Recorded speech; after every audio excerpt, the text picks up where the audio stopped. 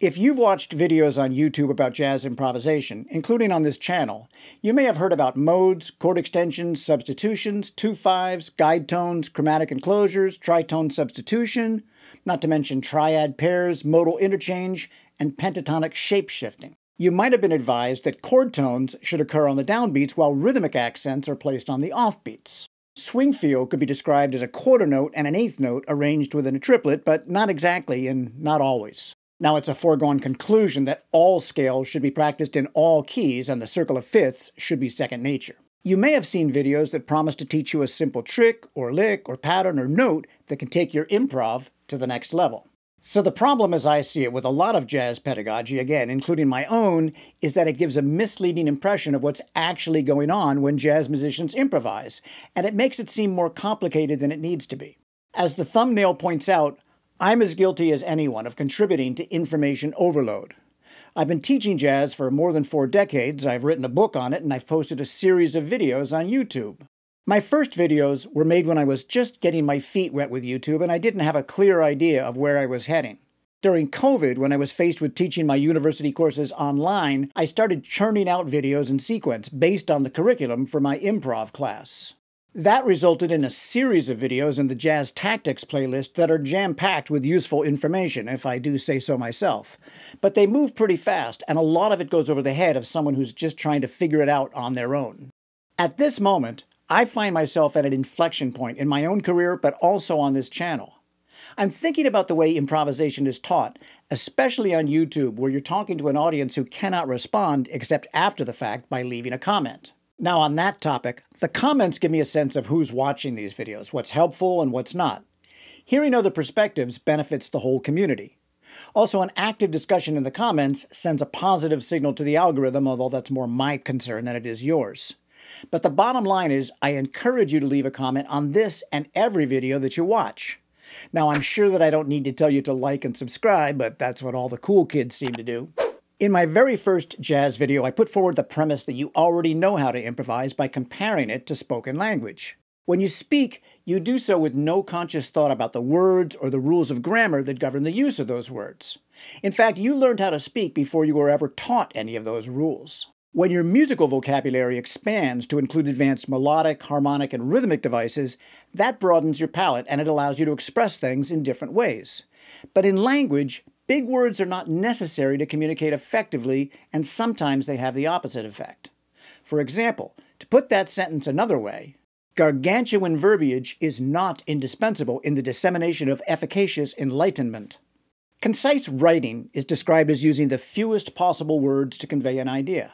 Now, that doesn't make it easier to write, but it makes it a lot easier to read. And every university professor has read student essays that contain far more words than necessary in order to reach the required word count. Now, in my book, the same could be said for a jazz solo, and I often reference 2 quotes that speak to this one. From Miles Davis, who said, "You've got to know 100 notes you can play, then pick 4." The other is from Hal Galper, who advised students to learn to hear everything and play everything you hear. Then hear everything and play as little of it as possible. In jazz, it's easy to point to exceptions to this rule, but even Coltrane, commenting on what was called his sheets of sound, said he hadn't yet figured out what he wanted to play, so he tried to play everything in search of it. As a jazz musician, you want to get to the core of the music. Learn how to bake a great cake before you worry about the icing or rely on the icing to cover up the fact that you haven't actually baked a great cake. For the jazz musician, that could mean delving into the melodic possibilities that exist in the lower structures of the chords before you worry about what you can layer on top. Imagine improvising a solo that is so clear and concise that it actually becomes a new melody, like Coleman Hawkins did with Body and Soul. If you want to check that out, watch this video. In jazz pedagogy, much of what we teach is analysis after the fact. If you transcribe a great solo and you identify a section where the soloist played a bebop scale, for instance, that's not what was in their mind at the time they played it. Now, this is not an argument against practicing bebop scales, but a recognition that the point of practicing them is so that in the course of a solo they come out organically as opposed to being inserted artificially. Now, if you've never heard of bebop scales, well, I'm talking to you in this video, but also you can learn more about them from this one. In a lesson recently, a student asked a question that I think cuts to the quick.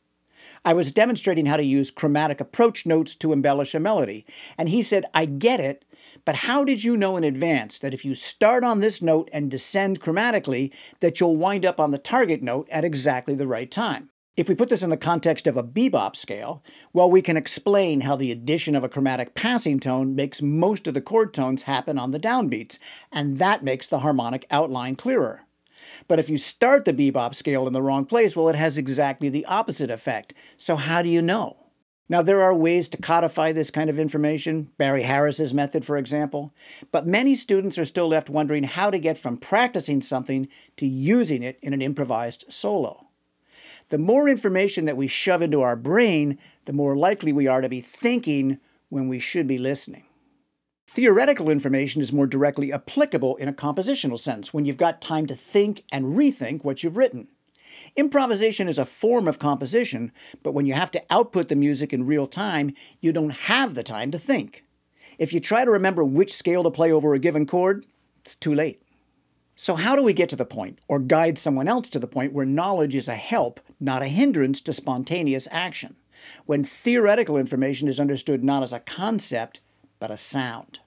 A foundational premise of the Suzuki violin method is that since children learn to speak before they learn to read, the same can be true of music when it's taught by ear. Now, I think all music would be best if it's learned by ear. Imagine if classical students had no access to printed music, and they had to learn all the concertos from a recording. For jazz improvisation, I think it's essential. Jazz musicians transcribe solos because we're learning the language the way we first learned to speak, by listening and imitating. Now, I've made several videos about solo transcription, and I'll link to them in the description. When you transcribe jazz solos, you learn the vocabulary, but also things that cannot adequately be notated or described, like tone quality, time feel, and phrasing. In other words, you learn to speak the language like a native. Now, there can be value in analyzing a solo after you've transcribed it to understand on a theoretical level why something sounds good, and the theory will make more sense once you've absorbed the sound. I think that the majority of the benefit is reaped from the repeated listening, as you try to figure out what the notes are, followed by imitation when you try to reproduce all the nuances of the original solo. In my university improv class, the students had to perform a solo that they had transcribed. Now, I actually had no way to know for sure whether they had transcribed it themselves, but if they hadn't, it was pretty obvious in the performance. When you listen to someone play along with the recording and it's so close that you can barely tell the difference, or you listen to them play it without the recording and it sounds like they're actually improvising, you know that the music has gone in on a deep level.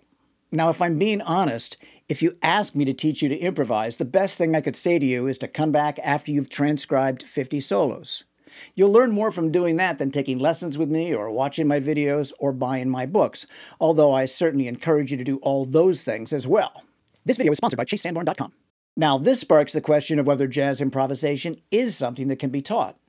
I'd consider it more of a guided self-exploration. You might think that a course or lessons or videos can teach you, but without many hours on your own, you won't get it. You can't just know how to improvise, you've got to feel it. Now, this is no different than learning to play your instrument. How many hours of practice take place, or should take place, between lessons? You learn to play in the practice room, not the teaching studio, but a teacher can certainly help when it comes to getting the most from the hours that you spend practicing. In the words of Andrew Carnegie, you can't push a person up a ladder unless they're willing to climb themselves. Now, another wise man told us that a student learns not from seeing or hearing, but doing. This is a challenge for teachers on YouTube because it's essentially a passive medium. I talk or demonstrate, and you watch and listen. Now, a motivated student will take what they see and hear and apply it. But a good teacher knows just how much to give, so that a student feels intrigued and inspired rather than overwhelmed. Here we have the problem that a YouTube audience is not homogeneous. You sort of have to pick a demographic that you're pitching to. As I said, most of my previous jazz videos were created with my university students in mind, who are at a stage of life where learning how to play jazz is the dominant force in their daily existence. Most of my online students are adult amateurs who may have returned to music after years away. Aside from the differences in learning when you're older, they generally don't have access to the teachers, classes, and ensembles that university students do, along with being surrounded by like-minded peers. And you can hear more of my thoughts about that in this video. So when planning future content for this channel, I'll be thinking about the person who's out there trying to do a lot of this on their own with the help of YouTubers like myself. I'll be looking for ways to emphasize the sound of the music as opposed to the theory that explains the sound, and to provide concrete and manageable ideas for practice sessions. I'll delve into my own videos and see if I can identify things that would benefit from a more detailed explanation. And as always, I'll be guided by what I read in the comments, so talk to me and stay tuned.